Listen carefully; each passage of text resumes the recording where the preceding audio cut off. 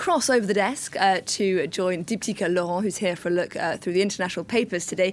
Dipty, welcome. The US and Iran inching closer to a deal that could include a prisoner swap. Tell us more. Yeah, this information is from the Washington Post today.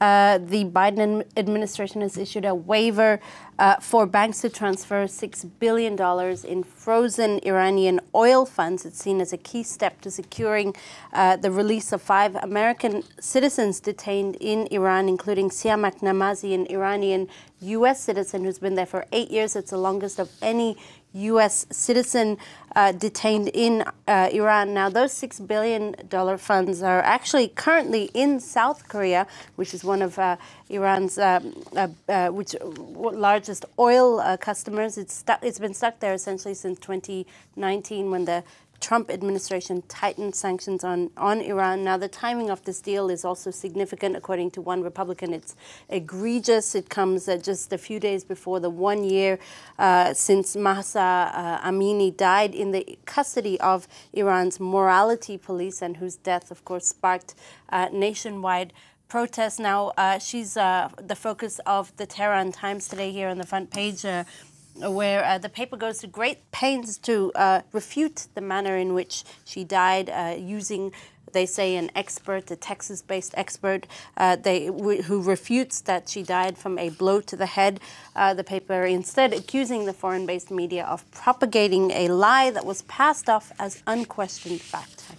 Okay, Dipty, well, from US-Iran relations now to UK-China relations. A row then over the arrest of a British man last week, who's accused of spying for China, something he vehemently denies. Yeah, and actually it's the focus of the papers today because it's sort of a source of division, but at least within the Conservative Party in Britain. According to the British dailies, 2 men have been detained. One of them a researcher in his late 20s who was well connected to senior members of the Conservative Party who alleged who allegedly worked for China. Now, he's denied this, but he's been arrested on suspicion of breaking the Official Secrets Act. The Telegraph here in this article noting that it has this Commons China spy has made feathers fly, so to speak, between Tory hawks who want the regime, the Chinese regime, labelled as a threat to British interests, and the Tory doves, including the Prime Minister Rishi Sunak, who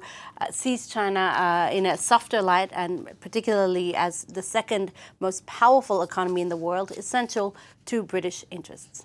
We're going to stay in Britain for your next story, a very unsettling piece of research, a paper that's found that nearly 30%, an extraordinary figure, of female surgeons in the UK report being sexually assaulted by colleagues, and some of them even raped. Yeah, that's right, Haxie. A very damning report.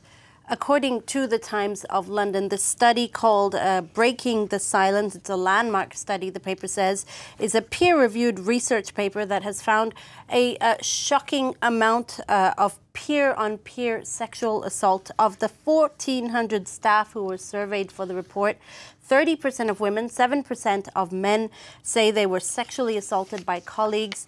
The paper details some of those horrific experiences here in this article, where one woman says that a male colleague rubbed himself against her and made lewd comments, this just before they entered the operating room. The allegations could indicate British surgery's Me Too movement. That's what the Times of London says in this article. The report also pointing to a misogynistic culture in the often male-dominated domain of surgery and a shocking lack of accountability by the NHS. There's also high dropout rates by trainee surgeons, female trainee surgeons, surgery being a domain that's very hard to combine with family life.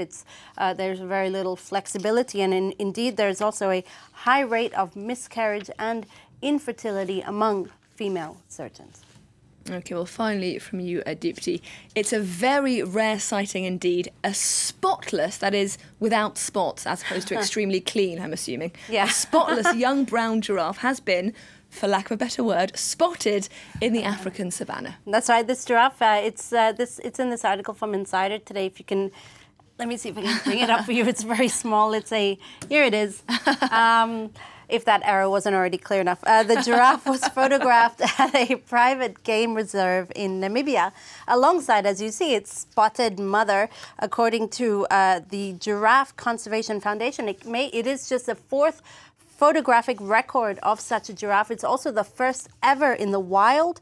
It comes after the late July birth of a broad, spotless giraffe at a Tennessee zoo. It's not exactly known why these giraffes are born without spots. It could be sort of a specific genetic mutation. But as the Foundation's executive director said in a press release, sometimes we don't need to know everything. Let's just marvel at this rare sighting as it is. It's also more magnificent because the Foundation says giraffe numbers have been decimated in recent decades. There's 7 countries where giraffes have gone extinct on the African continent.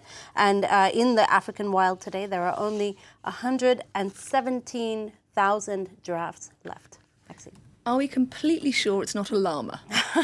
Is my question. Just putting it out there. Diptyque Laurent Talk to the Foundation. Diptyque Laurent with a look through the day's international press. Thank you very much.